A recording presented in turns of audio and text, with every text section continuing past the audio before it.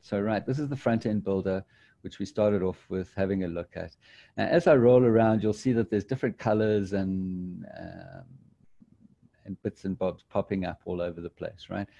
So the way it's working is that this blue bit is the section that encompasses everything. Now, within each section, you would have a row which will have columns. All right, so this one, as you can see, has got a double column structure, and I can change it quite easily over here. The other little icons that you'll find here and all over on sections, rows, and then these gray ones are the actual modules themselves, right? And that's how you add functionality within Divi, is by adding modules. Wherever you see this little plus button, you can add a new module, and that's where you'll see the choice of modules that you get. And those modules are really like amazing. There's a huge variety of modules to do all kinds of modern kind of website look and feel kind of stuff. And you don't need to know how to code to use any of this kind of functionality. And this is truly the power of Divi. It's made this available to anyone without having to code, right? So I'm just going to go and show you on an existing module. So this is just a normal text, and that's a blurb module. A call to action. Okay, so the call to action has got a heading, it's got a button. If I wanted to change the button text, it's as simply as just, you know, typing in here, click me. Here's the general paragraph text. Here's how you add a link, right? In this case, it's an anchor link, which is linking to a CSS ID called top. But you'll see that in the link, I can either just paste in a link here if I want, if I know my link. So if I've gone to the front end, you know, I've copied a link and I want to paste it in. But if I want to link to something on my website, here on the right-hand side, you'll see there's a little icon that says use dynamic content. That's how I can link to anything on my website. So if I go to, for example, page link, that would then give me a list of, okay, I don't have any pages. Therein lies the problem. So, all right, I only have one page on the website at the moment. So let me just quickly add another one. Pages you add quickly in the back end. So about us. Just publish.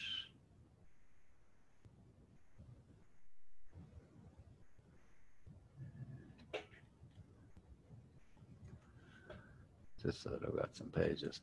All right, so also creating pages doesn't add them to your menu. I'll need to show you how to do that in 1 second as well. I just want to refresh this.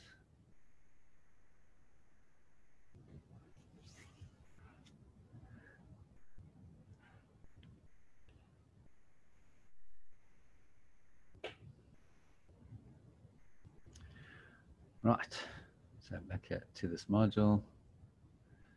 This is my button, but if I wanted to change that link, right, dynamic content, page link. Now I can select any of those pages that I put in. So if I wanted to click it, link it to the About Us page, it's as simple as selecting the About Us page and saving that. All right. New window, etc., etc. All right. So, but now this is the content that is in this call to action module, right? The power of this of Divi really comes in the design section. So this will allow you to edit any section of this module, the text, with fine-grained control and all sorts of control. The title text, you know, should it be an H2? Should it be an H1? What size is it? Should you align it center? If you want to align it center, you just click a button here. Do you want to make it all uppercase, underline it, strike through? The options are incredible, you know. And what size do you want to make the text? Okay, I want to make it 45 pixels, but 45 pixels is going to be too big for mobile. So again, once I've edited a size like the text size here, when I scroll over it, you'll see that these extra little bits pop up. And the first one here is a mobile settings one, right? That allows me to do fine-grained settings. So for tablet, I can make this, instead of 45, this could be, for example, 38 pixels. And phone, that's still too big. I want to make it a little bit smaller for phone as well. So that's 34 pixels, right? And I can actually move this aside, make it smaller too, and move it aside so that I can see in real time what my heading size is going to look like over here, right? And that's how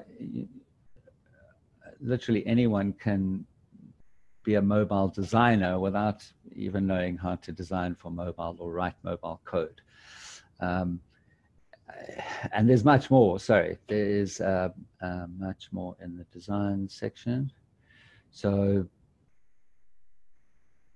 why have you done this? There we go. Okay, so title text, body text, button. I can edit every part of that button. You know what I mean? Just changing the background. If I wanted to change the background to red, I can literally just click on it there and change it to red. Every aspect of the button is editable here. And of course, you can even do mobile specific styling for your button. It's that simple. You can add a little background to it. Let's add a background to this one, just a shadow behind it. All right, sizing, spacing, you can set your spacing by just simply putting in a value here, and that'll create padding or margin around. So without having to know how to write CSS, you can do all of these things. There's a lot more that I'll let you play with along the way. The fun one right at the bottom is the animation one as well. Obviously, once you choose an animation, you'll get a bunch of animation settings as well, speed settings, and kind of curve that you want to do. Do you repeat it or not, etc. So each animation has its own kind of settings, and again, I'll let you play with all of those. And obviously, once you're happy, all right, there's also an advanced tab as well. This is where you can put in custom CSS IDs and classes for those who know how to write CSS. The visibility is a very useful function as well. This is how you can have modules on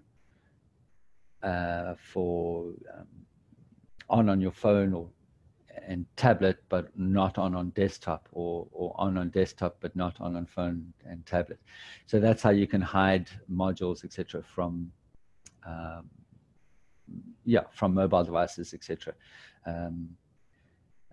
Transition provision, scroll effects. Again, I'm going to let you play with all of these things. There's lots of fun things.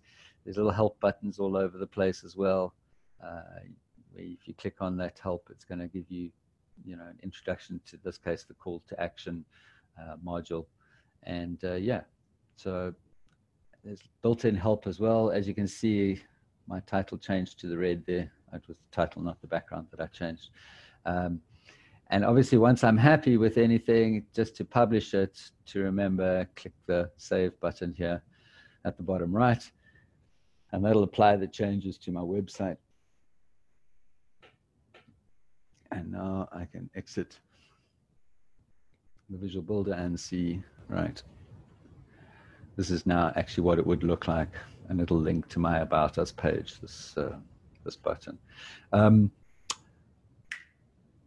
How to add other pages to the menu, because obviously I've added other pages, but they haven't appeared in the menu here, right? Menu is under Appearance, Menus. That's where you will find, it says menus because by default you've only got one main menu, but there is the option to create a new menu, and you can assign them. You've got 3 menu positions. You've got a secondary menu bar and a footer bar. The secondary menu bar is actually that top bar, this green one, so you can put a menu in there as well. All right, so how to add pages to my main menu. So let's say I wanted to add the Contact Us page. I simply tick on that page and click the Add to Menu button, and you can see that it populates here. It's not published though until I click on Save Menu. When I click on Save Menu, and then refresh on the front end of the site, you will see that I now have a Contact Us link in my main menu, which will go to the Contact Us page, which has nothing on it at this point. So I'm not going to click that. And if I wanted to create a new menu, it's as simple as doing this, top menu. And create that menu. I'm going to put the About Us link into that menu, and I'm going to assign it to the secondary menu position, which is the top bar. In fact, I'm also going to assign it to the footer. You can assign one menu to multiple, or you can create another menu for your footer. But what you'll see now when I refresh the front end of the website is that there'll be an About Us link that's gone to the top here. Well, you probably want to ask me for a bit of CSS to just give you a bit of space there. And there's an About Us link in my footer menu as well that's been created. All right, and that's it in a nutshell, how to build websites. Just to remind you that how to access the visual builder. So, for example, I've created a new page, like the Contact Us page. If I open it up on the back end like this, you saw me create the page. There's nothing here. It's the normal WordPress builder. If I click on use the Divi builder, that's where the Divi builder is now going to replace the default kind of WordPress builder. And when I do that, you'll see that I get these three options: build from scratch, choose a pre-made layout, or clone an existing page. Clone an existing page is obviously useful once you've got a style and type of page going that you want to use. But the pre-made layout is also a great way to get you started really, really quickly. I was using the cosmetics shop, and this is the Contact Us page, and I'm going to use this layout. Now there, it didn't give me the option to replace the existing content because there is no existing content, right? We had a question while we were covering off the additional pages. Greg wanted to know how to edit how to hide the primary and secondary menus entirely. So when we go back to the navigation or the theme settings, if we can cover that. Okay. So the way to all right, I'll break it down into two bits for that. So that was just to show you how it is to, that's on the back end. If you want to use the Divi builder, it's here on the back end. It's a bit, I prefer this layout. It's kind of, for me, it's easier to kind of find the stuff that I want to edit. But a lot of people prefer the front end builder. So when you're on the back end like this, you'll also see a button that says build on the front end. If you prefer the front end, then you're more than welcome to just click on that button. And that'll reload your page in that visual builder that I've been showing you.